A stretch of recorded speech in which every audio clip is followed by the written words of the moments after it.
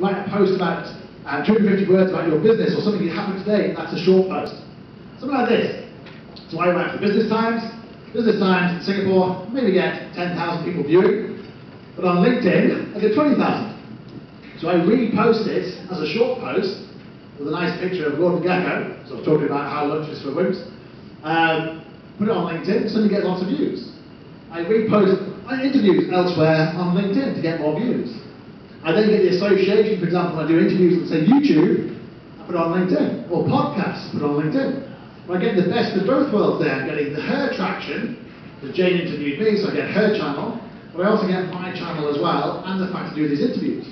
So it's a fantastic way of actually doing that. So Tony Hughes is a master of doing short posts. He basically went from 800 people to 250,000 followers by doing a short post every single day for a year. And the key to Tony is he answers all his posts. Every single one, which is fantastic. He's engaging, but what that does is it makes it go viral. Because every time Tony says this appears on every single person's post, every single person's notification and profile who liked, shared, and commented. So it pops up and it pops up and it keeps on popping up, keeps it relevant. If you don't do this, that's the quickest way to kill a post or kill a viral piece of content. And a great way of doing simple things on posts is do this. I came home from Auckland the other day. As is usual in Changi Airport, as many of you probably know, there were no queues to get in. And so I did a quick picture, and then on a Friday night, 6,500 views, and 41 comments all saying this is the greatest airport in the world, which it is.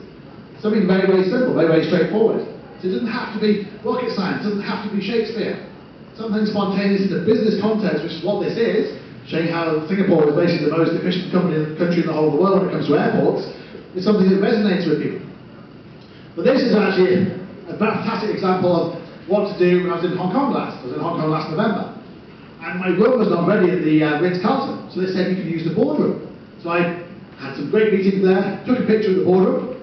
The only CEO with an AC/DC t-shirt doing a picture in the boardroom in Hong Kong. I shared it, it got 54,000 views, 35 comments. More importantly, someone shared it with the CEO of the group who owned the Ritz-Carlton in Hong Kong. Rico on the left here, all in white.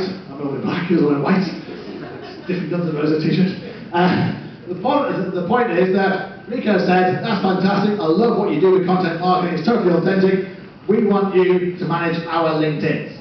So now we work for the Ritz-Carlton in Hong Kong, and the Ritz-Carlton in Shanghai, and we work for Rico, and we're about to work for the W in Hong Kong as well. All as a result of that picture.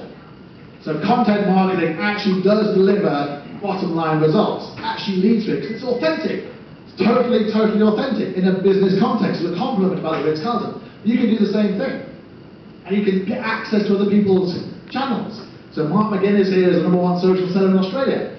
So by being associated with him, I get into his channel, he gets into my channel. So it's quid pro quo.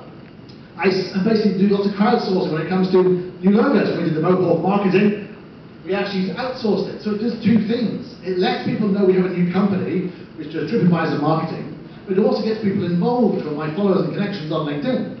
And they're contributing, so it does two things. And they're also then sharing that with their connections, creating awareness for me, but no money. This is zero-based marketing.